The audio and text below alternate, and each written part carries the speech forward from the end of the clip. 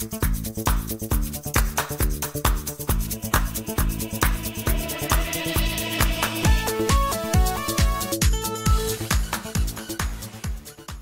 hello friends. நான் உங்க SKA பேசுறேன். ஜியோபொலிட்டிக்கல் நிகழ்வுகளை ரொம்ப ஆழமாக கவனிக்கக்கூடியவர்களுக்கு தெரியும். ஒரு நாளைக்கு பல நூறு நிகழ்வுகள் நடக்கு.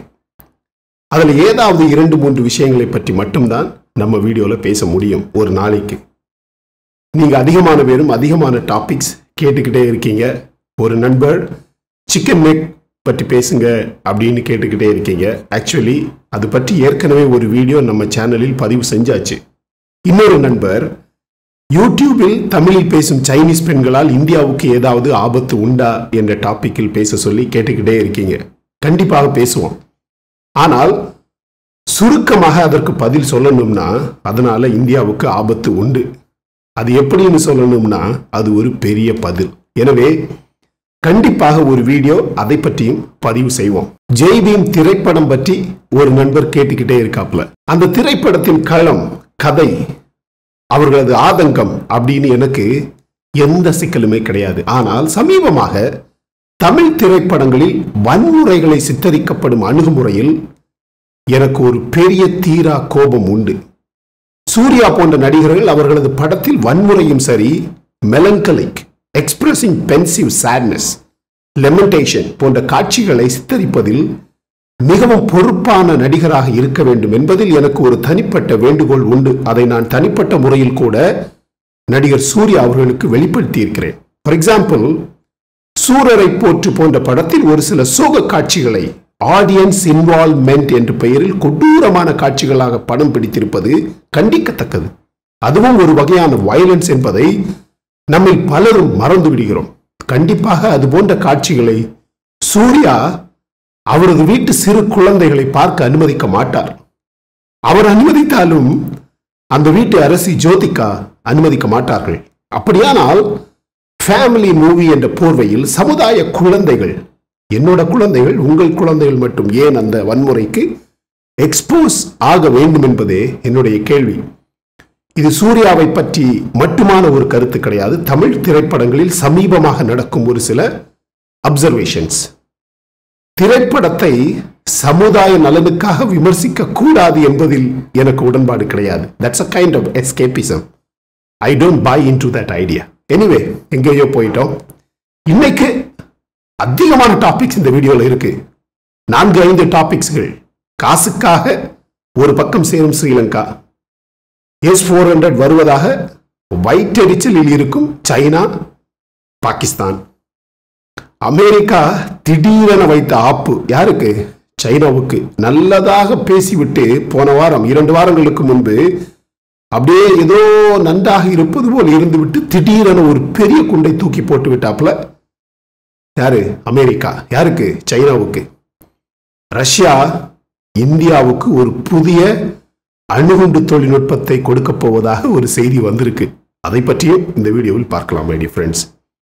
இன்னைக்கு நமது நாட்டில் நேற்று நடந்த பல விஷயங்களில் ஒரு சில முக்கியமான நிகழ்வுகளை இந்த வீடியோவில் தெளிவாக பார்க்கலாம் ஃப்ரெண்ட்ஸ். ஓகே, இந்தியா ரஷ்யாவின் S-400 ஏவுகணை அமைப்பை வாங்கியதால் அமெரிக்கா இந்தியாவின் மீது பொருளாதார தடையை கண்டிப்பாக விதிக்கும் என்று சைனா ஒரு பக்கம் கூவிக்கிட்டே இருந்தது. நம்ம எல்லாருக்குமே தெரிஞ்ச விஷயம்தான். ஆனால் இந்த தன் வினை தன்னை சுடும், வினை விதைப்பவன் வினை அறுப்பான் என்ற ஒரு சித்தாந்தம் இருக்கு தெரியுமா, முக்கியமாக இந்தியாவில். அதுபோலவே அமெரிக்கா சைனாவின் 12 மிகப்பெரிய நிறுவனங்களுக்கு பொருளாதார தடையை சுமத்தியதாக ஒரு அதிகாரப்பூர்வ தகவல்கள் நமக்கு இப்போது கிடைத்துள்ளது ஃப்ரெண்ட்ஸ். இதனால் சைனா என்ன செய்வதென்று புரியாமல் குழம்பி போய் நிற்கிறது. மேலும் அமெரிக்கா தேவையில்லாமல் மற்றும் எந்த அதிகாரமுமே இல்லாமல் சைனாவின் 12 நிறுவனங்களுக்கு பொருளாதார தடையை சுமத்தியதாக சைனா கண்டித்துள்ளது. சைனாவின் வர்த்தக அமைச்சக செய்தி தொடர்பாளரான ஷூ ஜுவேட்டிங் இதை விவரித்துள்ளார். குறிப்பாக சைனாவின் 12 நிறுவனங்கள் மீது எந்த உண்மையான சான்றுகளும் அடிப்படையும் இல்லாமல் அமெரிக்கா புதிய பொருளாதார தடைகளை விதிப்பது உலகில் எந்த நாட்டிற்கும் அல்லது உலக பொருளாதார வளர்ச்சிக்கும் பயனளிக்காது என்று சைனா கூறியுள்ளது. ஆனால் நம்ம பார்க்க வேண்டியது மற்ற நாடுகள் எப்படியோ இந்த தடையால் இந்தியாவிற்கு ஏதாவது பாதிப்பு உண்டா என்று கேட்டால் கண்டிப்பாக இதனால் இந்தியாவிற்கு எந்த ஒரு பெரிய பாதிப்புமே கிடையாது ஃப்ரெண்ட்ஸ். ஏன்னு பாத்தீங்கன்னா சைனாவின் பொருளாதாரத்தை நம்பி இந்தியா கிடையாது, இல்லை என்பதை முதலில் நாம் எல்லாருமே தெளிவாக புரிஞ்சுக்கணும் ஃப்ரெண்ட்ஸ். ஆனால் இந்த பொருளாதார தடையால் ஒரு சில நாடுகள் பாதிப்படைய அதிகமான வாய்ப்புகள் உள்ளது. அது யாருன்னு உங்க எல்லாருக்குமே நல்லா தெரியும். மேலும் சைனா நிறுவனங்களுக்கு எதிரான பொருளாதார தடைகள் இப்போது வந்திருப்பது சைனா, அமெரிக்கா என இரு நாடுகளின் அதிபர்கள் சமீபமாக நடந்த சந்திப்பில் எடுத்த முடிவுகளுக்கு எதிரானது என்று ஷூ ஜியட்டிங் கூறியுள்ளார். நவம்பர் 11ஆம் தேதி அன்று ஜோ பைடனுடன் நடந்த சந்திப்பின் போது சைனா பிரசிடென்ட் ஜின்பிங் உலக வளர்ச்சிக்கு சைனா அமெரிக்கா இருதரப்பு வர்த்தக உறவு மிக முக்கியம் என்றும் அதே நேரத்தில் வர்த்தகத்தை அரசியலாக்க வேண்டாம் என்றும் அமெரிக்காவை கேட்டுக்கொண்டார் என்பது உண்மை. ஆனால் 2 வாரம் கூட முடியவில்லை. அமெரிக்காவின் தற்போதைய திடீர் செயலால் ஜின்பிங் பலவித தடுமாற்றங்களுடன் உள்ளார் என்று சொல்லப்படுகிறது. மேலும் சைனா நிறுவனங்களின் உரிமைகளை பாதுகாக்க தேவையான அனைத்து நடவடிக்கைகளையும் எடுப்பதாகவும் சைனாவின் வெளியுறவு அமைச்சகம் கருத்துக்களை வெளியிட்டு வருகிறது. சைனாவின் கதை முடியும் காலம் நெருங்கிவிட்டதோ அப்படி என்ற ஒரு சந்தேகம் கூட வருகிறது. பார்க்கலாம்.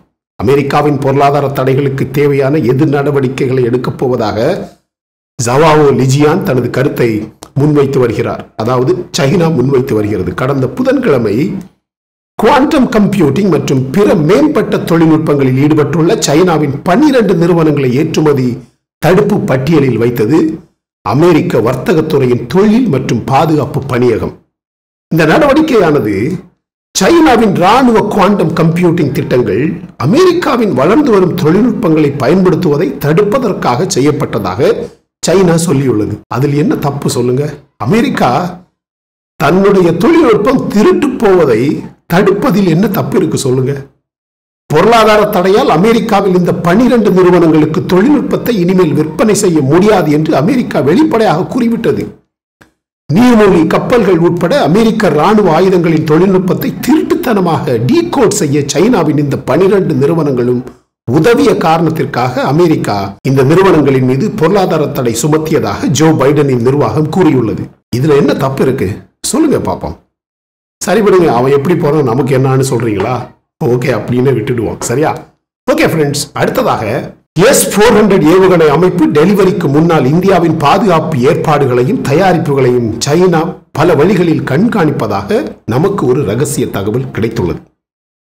ரஷ்யாவில் இருந்து இந்தியாவுக்கு S-400 ஏவுகணை அமைப்புகளை வழங்கும் தேதி நெருங்கி வருவதால் சைனா மற்றும் பாகிஸ்தானின் கவலை, பயம் நாளுக்கு நாள் அதிகரித்து வருகிறது. இதனைத் தொடர்ந்து இந்தியாவின் ஒவ்வொரு பாதுகாப்பு மற்றும் ஆயுத நகர்வு நடவடிக்கையையும் சைனா தீவிரமாக கண்காணிக்க முயற்சி செய்வதாக சொல்லப்படுகிறது. அது மட்டுமல்லாமல் செயற்கைக்கோள்கள், ஆளில்லா போர் விமானங்கள் மூலம் இந்தியாவை கண்காணிக்க முயற்சிப்பதாக பாதுகாப்பு அதிகாரிகள் சமீபத்தில் அறிக்கைகளை வெளியிட்டுள்ளார்கள். மிகவும் சமீபமாக கிடைத்த தகவல்களின்படி சைனாவை தளமாக கொண்ட சைபர் அட்டாக் நடத்தும் தரு பிளஸ் தலைகள் இந்திய பாதுகாப்பு மற்றும் ஆயுதத்துறையை குறிவைத்து இந்தியாவின் பாதுகாப்பு தயார் நிலை பற்றிய தகவல்களை திருட முயற்சிப்பதாக தகவல்கள் நாளுக்கு நாள் அதிகரித்து விட்டது ஃப்ரெண்ட்ஸ். மேலும் இந்திய கம்ப்யூட்டர் நெட்வொர்க், சாப்ட்வேர் டேட்டா மற்றும் கம்யூனிகேஷன், கோடிங் அண்ட் டீகோடிங் போன்றவற்றையும் இந்தியாவின் முக்கிய ஆவணங்களையும் திருட முயற்சிப்பதாகவும் இந்தியாவின் மூத்த அதிகாரி ஒருவர் கூறியுள்ளார்.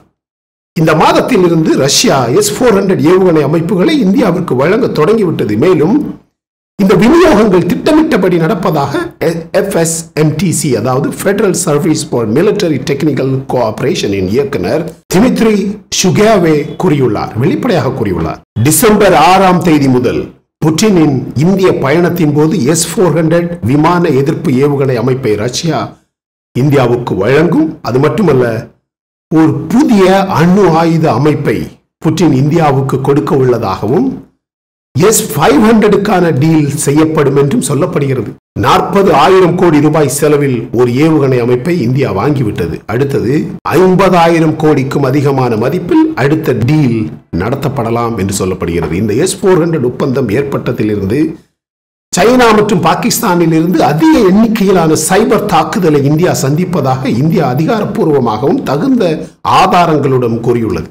ஆனால் இந்தியாவின் எந்த ஒரு முக்கியமான தகவலையும் சைனா மற்றும் பாகிஸ்தானால் திருட முடியவில்லை என்றும் இந்தியா கூறியுள்ளது. புலனாய்வு அமைப்புகள் நாட்டின் முக்கியமான உள்கட்டமைப்பு துறையில் சைபர் தாக்குதல்களை தொடர்ந்து கண்டறிந்து அதற்குரிய நடவடிக்கைகளை தொடர்ந்து எடுப்பதாக இந்திய புலனாய்வுத்துறை கூறியுள்ளது. பாகிஸ்தானை தளமாக கொண்ட சைபர் அட்டாக் நடத்துபவர்கள் இந்தியாவின் CAPF அதாவது சென்ட்ரல் ஆர்ம்ட் போலீஸ் போர்சஸ் பாதுகாப்பு மற்றும் மத்திய ஆயுத போலீஸ் படைகளை குறிவைத்துள்ளதாக தகவல்கள் வந்துள்ளது. தற்போது ஜம்மு அண்ட் காஷ்மீரில் மொத்தம் 11 ஹேக்கிங் கம்ப்யூட்டர்ஸ் கைப்பற்றப்பட்டுள்ளது. அதனைத் தொடர்ந்து கர்நாடகா மற்றும் உத்தரப்பிரதேசத்தில் 15 ஹேக்கிங் கம்ப்யூட்டர்ஸ் கைப்பற்றப்பட்டுள்ளதாக அதிகாரப்பூர்வ தகவல்கள் உள்ளது. ஃப்ரெண்ட்ஸ், சைனாவின் விமானப்படையின் உளவு பிரிவு இதை செய்து வருவதாக கண்டுபிடிக்கப்பட்டுள்ளது. சைனாவின் ஏர்போர்ஸுடன் தொடர்புடைய சைனாவின் ஹேக்கர்ஸ் சைபர் உளவு மூலம் நமது நாட்டின் முக்கியமான தகவல்களை சேகரிக்க முயன்ற பல வழக்குகள் கடந்த சில மாதங்களில் பதிவாகியுள்ளது. இது ரொம்ப முக்கியமான ஒரு விஷயம் ஃப்ரெண்ட்ஸ். இதை இந்தியா தடுக்க வேண்டும், இந்திய அரசு தடுக்க வேண்டும், இந்திய ராணுவம், இந்திய ஏர்போர்ஸ், இந்திய நேவி, நாம எல்லாருமே தடுக்க வேண்டும். ஓகே ஃப்ரெண்ட்ஸ், அடுத்ததாக ஒரு முக்கியமான செய்தி. DRDO அதாவது India's defence research and development organisation பாதுகாப்பு உற்பத்தியில் மற்றொரு பெரிய வெற்றியை கண்டுவிட்டது அப்படின்னு சொல்லலாம் ஃப்ரெண்ட்ஸ். ஏன்னு கேட்டீங்கன்னா, நமது DRDO 2 உள்நாட்டு வார்னிங் அமைப்புகளை நமது இந்திய விமானப்படையிடம் ஒப்படைத்து விட்டதாக ஒரு தகவல் தற்போது வெளியாகியுள்ளது. DRDO நிறுவனம் RWR அதாவது ரேடார் வார்னிங் ரிசீவர்ஸ் மற்றும் MAWS அதாவது மிசைல் அப்ரோச் வார்னிங் சிஸ்டம்களை தற்போது உருவாக்கியுள்ளது. இந்த 2 அமைப்புகளும் கூடிய சீக்கிரம் இந்திய விமானப்படையில் சேர்க்கப்படும். நமது மேக் இன் இந்தியா திட்டத்தின் பெரிய வெற்றியாக இந்த 2 கருவிகளும் பார்க்கப்படுகிறது. இந்த கருவிகளை ஸ்பெயின் நாட்டின் ஏர்போர்ஸுக்கும் கொடுப்பதாகவும் சொல்லப்படுகிறது. UVMAWS அதாவது ultra violet paste missile approach warning system என்பது ஒரு ஏவுகணை நம் நாட்டை நோக்கி வருவதை எச்சரிக்க உதவும். மேலும் இந்தியாவின் உள்வரும் ஏவுகணை தாக்குதல்களை கண்டறிந்து பதிலடி கொடுக்க விமானிகளை எச்சரிப்பதை நோக்கமாக கொண்டு இந்த ultra violet paste missile approach warning system உருவாக்கப்பட்டுள்ளதால் இது ஹெலிகாப்டர்கள் மற்றும் போக்குவரத்து விமானங்களுக்கு மிகவும் பயனுள்ளதாக இருக்கும் என்று DRDO கூறியுள்ளது. இன்னும் முடியல, கடைசியாக ஒரு முக்கியமான டாபிக் ஃப்ரெண்ட்ஸ். இந்திய பெருங்கடலில் பாதுகாப்பை மேலும் வலுப்படுத்த இந்தியா, இலங்கை, மாலத்தீவுகள் இணைந்து நேற்று மற்றும் அதற்கு முன்தினம் கடல் போர் பயிற்சி செய்துள்ளது. இந்தியா, இலங்கை, மாலத்தீவுகளுக்கு இடையேயான முத்தரப்பு பயிற்சி 27ஆம் தேதி இந்த மாதம் 27ஆம் தேதி தொடங்கியது. அப்படியானால் ஸ்ரீலங்கா சீனாவை காலை வாரிவிட்டு இந்தியாவுடன் இணைக்கிறதா? தெரியலையே. அவனுங்களை நம்பவே முடியாது. காசு இருக்க பக்கம் சாயும் கூட்டமாச்சே, என்ன பண்றது? No offence to Sri Lankans. நம்ம தமிழ் மக்கள் அப்படி கிடையாது. நம்ம நெய்பர்ஸ், முக்கியமாக ஸ்ரீலங்கா, சைனா, பாகிஸ்தான், நேபாள், பங்களாதேஷ், வேற யாரு? எல்லாருமே தான் ஃப்ரெண்ட்ஸ். யாரையுமே நம்பவே முடியாது, நம்பவே கூடாது. தேவைக்கு வருவானுங்க, தேவையில்லைன்னா நீ யாருன்னு கேட்பானுங்க. சரி விடுங்க, அவனுக்கு அப்படித்தான். திருப்பியும் சொல்றேன், புத்தி இல்லாதவனுங்க.